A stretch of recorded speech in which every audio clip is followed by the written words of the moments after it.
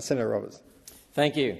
As a servant to the many varied people who make up our One Queensland community, I speak to the Rural, Regional Affairs and Transport References Committee inquiry's report into the project known as Iron Boomerang. One Nation's Senate motion initiated this inquiry because of this project's undeniable benefit to all of Australia. I thank the committee and the Secretariat for their work and the witnesses for attending.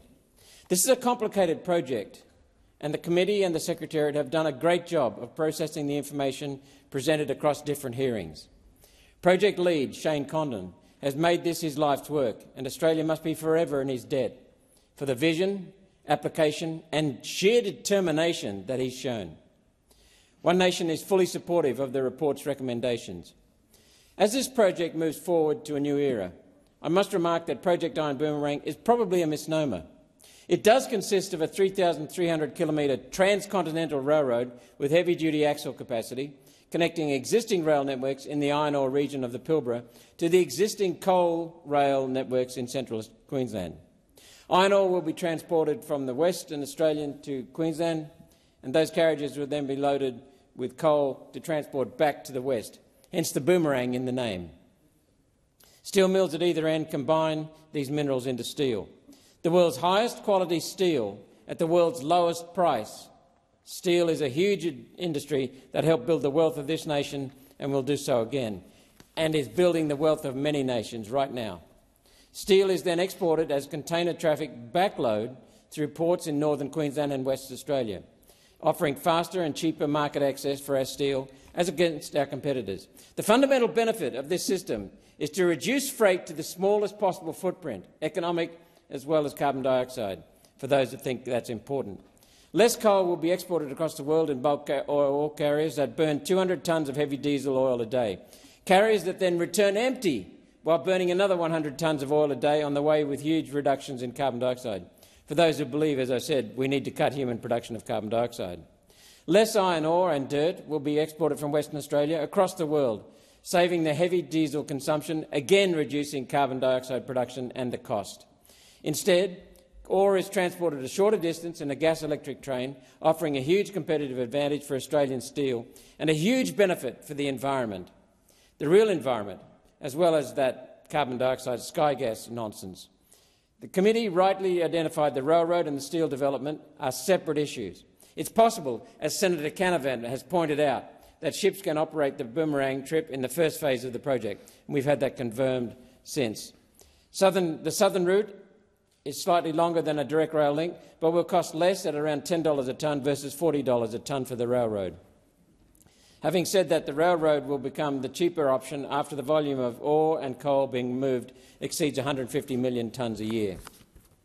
This point will be reached with the second stage of steel production, which is to increase the mills from 10 to 20. The railroad carries many other benefits the committee did not hear in evidence that east-west line parks may like to correct during their discussions with Infrastructure Australia. Grazing interests have expressed a strong desire to use the line to transport cattle from remote cattle stations to the east and then to market overseas. That trip is currently done using road, which puts the animals under pressure and causes a costly reduction in body weight of around 15%. Rail offers a smoother, faster ride and a reduction in body weight of only 5%. That's a benefit all round. Aboriginal interests own many remote cattle stations employing Aboriginal workers. This rail will represent a significant benefit to the Aboriginal community right across the top end. Agricultural interests would use the rail line to take production from the Ord River irrigation area to market in the east, reducing their freight costs 50% or even more. The line will open stranded asset rare earth mines that hold mineral reserves we need to make the electric cars, batteries, windmills and solar panels necessary for net zero. The line will open the currently inaccessible East Pilbara, an area containing significant mineral wealth, while adding additional life to existing mines across the Pilbara. Environmentalists oppose mining and oppose expanding the steel industry at the same time as calling for a transition from petrol to electric cars and the covering of our continent in steel transmission towers and steel wind turbines. Environmentalists can, of course, use their favoured building material, compressed rainbow unicorn farts.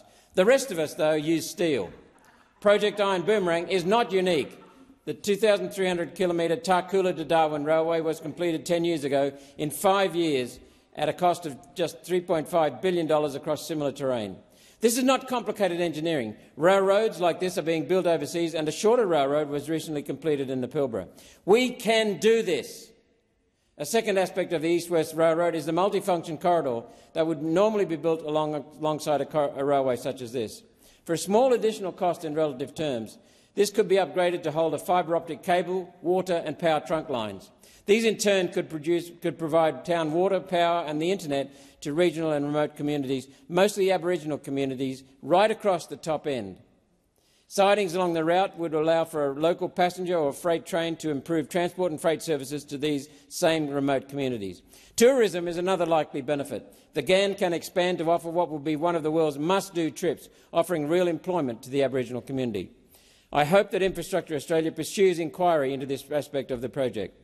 One Nation would love to see homes built with power, water and the internet for remote Aboriginal communities. Iron Boomerang holds that future for these communities. I hope that Infrastructure Australia review this most exciting aspect of the project.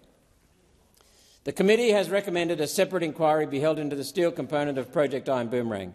The terms of reference are well chosen, with one suggestion. During many meetings, as part of promoting this project, I met with an Australian company that has technology which captures the carbon dioxide from the steel mill's steam stack and combines that output with seawater to produce valuable commodities such as ammonia and ethanol. The process is self-funding. These building blocks can be turned into fertiliser, AdBlue, ethanol and many other products that Australia currently imports. These are not just byproducts. They're products essential to our national security. Now, I hope the steel inquiry hears evidence on how a commercially proven coal to hydrogen process can power an electric arc furnace, green steel, if you want to use a term. There are, though, many questions around this process that's years from commercial reality, especially in terms of quality. It's brittle at the moment. World steel demand is expected to remain at 2% growth over the medium term, with a new developing crescent of India, Bangladesh and Pakistan taking up the slack from maturing Chinese, USA and European markets. Indonesia is constructing a new national capital, with construction extending to 2040. This alone will consume the output from our Project Iron Boomerang Phase 1 steel mills. If we're to wind back exports of coal for power in the name of climate change, and I hope we're not, but if we are, then which One Nation strongly opposes, substituting the use of coal for power with the use of coal for steel will provide continuity of employment for the coal industry, something that should keep unions happy. Another economic benefit to the steel mills is fly ash, a byproduct of steel manufacture when the power source is coal. Fly ash can replace 20 to 30% of the cement in concrete. Project Iron Boomerang will result in the construction of new concrete plants to utilise the steel park's byproducts. As even the Greens would agree, you can't do wind power without concrete, and Australia does not have enough concrete for the job. The world steel market is worth $2 trillion Australian dollars a year. Iron Boomerang will increase Australia's GDP hundreds of billions of dollars just from the steel, let alone the concrete, the fertiliser, the ammonia and other byproducts. The committee correctly identified the potential national security benefits of the railway, the steel parks and the port upgrades this project will deliver. The expectation is for a naval maintenance base in North Queensland to service the United States Pacific Fleet. The railway offers access to parts of this country where access is currently problematic. I note the Maritime Union of Australia is advancing their Rebuilding Australian Shipping proposal to expand the Australian shipping fleet. Project Iron Boomerang steel mills will produce 4-metre wide slabs as against the normal 2-metre wide slabs. When used to produce railway rolling stock and ships, this results in 1/2 the number of welds and joints, producing a cheaper, stronger and faster product. Now, I hope the union will participate in the steel inquiry and look for ways to breathe new life into Australia's heavy manufacturing industries, currently languishing after decades of planned decay, a decade that has cost breadwinner jobs and economic security. With the attractive markets, returns and many byproducts, it's no surprise private industry and private investors are waiting ready to fund and construct this project. There is, though, a problem. Private investors don't trust our government, and after debacles like Adani, who could blame them? At some point, the federal government is going to have to put their hands into the pocket to fund the final business case, not because the proponents can't fund it, rather because their backers won't let them. For this project to proceed further, the government must demonstrate skin in the game. I look forward to the inquiries that have been recommended in this report, and I look forward to Infrastructure Australia advancing this project. This is a once-in-a-lifetime opportunity for the Albanese government. I seek leave to continue my remarks. Thank you.